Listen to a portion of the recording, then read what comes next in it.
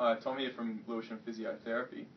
Today we're going to be looking at a couple of quick tests that are quite accurate in diagnosing meniscal injuries. So the meniscus are the shock absorbers in your knee, and they're most commonly injured in compression and rotation activities and on deep squatting.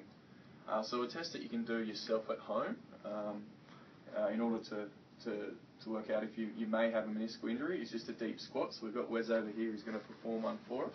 So all the way down, bottom to heels down there and back up. So if you do have pain on that, it's a good idea to come in and get your knee checked out. And we'll do the following couple of tests if you come in and see us. So would you like to have a sit down, Wes?